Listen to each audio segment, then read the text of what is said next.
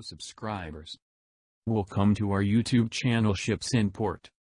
CORSICA LINEA ferry contacted bottom, breached hull, water ingress, Bastia France. Ferry Paglia Orba serving Bastia Corsica, Marseille line, France, contacted bottom while entering Bastia port in the morning Jan 25, sustaining at least 2 hull breaches with ensuing water ingress. Fire engines, pumps and divers were deployed to take water ingress under control. Ferry is taken off service, she'll have to undergo dry dock repairs. Water pumping and divers underwater works continued during Jan 26.